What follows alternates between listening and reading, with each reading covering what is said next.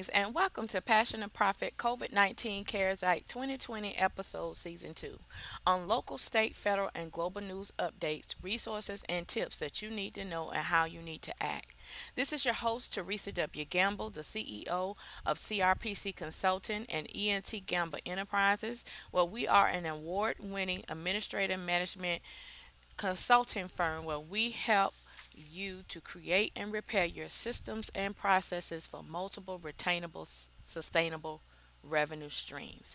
Today, I would like to speak with you and share with you regarding the initiative that Magic Johnson, who's offering $100 million in loans to minority owned business women that have been left out of the PPP SBA loans.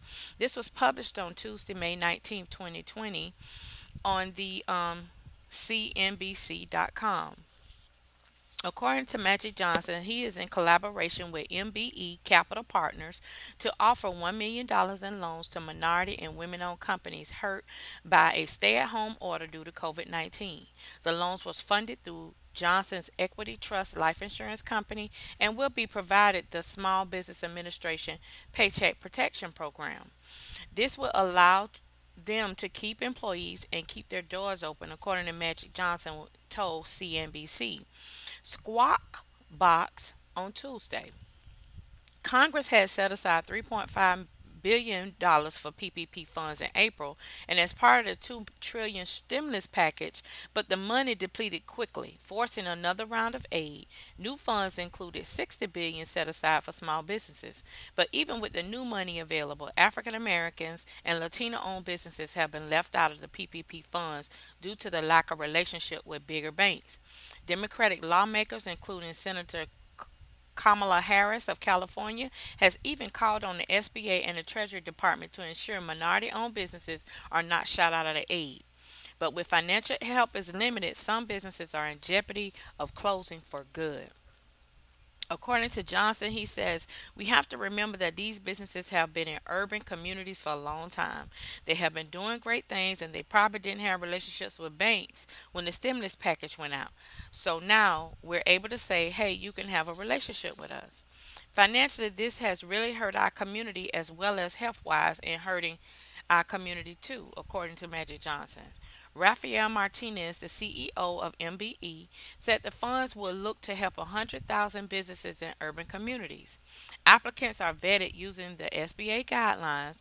Martinez said the application process is now simplified, making it easier to qualify for these loans. He states that there is a ton of money left, and adding the next stage to grow to work with the depository banks is essential.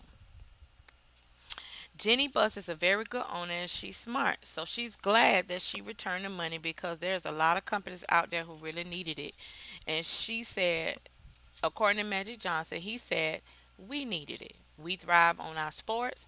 That's how we escape our everyday life is to indulge ourselves in sports. So we need sports to come back, especially if we're going to continue to stay home.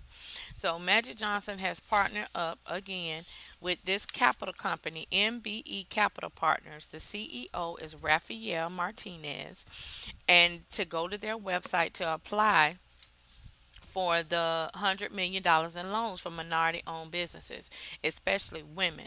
But in doing so, you need to make sure you have your designations and certifications with the federal government because the federal government has set aside at least 37% of government contracts specifically for women and minority owned women. So if you want to learn more about that information, you can reach out and contact me for a 15-minute discovery call at www.crpcconsultingllc.com. This has been your host, Theresa W. Gamble, the founder and CEO of CRPC Consulting and ENT Gamble Enterprises, where we are an award-winning administrative management consulting firm where we're providing you with COVID 19 CARES Act 2020 updates on the local, state, federal, and global level. So you need to get the information that you need to know and how to act accordingly.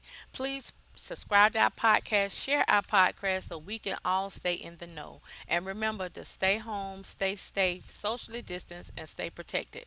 This is your host, and we'll see you on the next episode. Thank you for listening.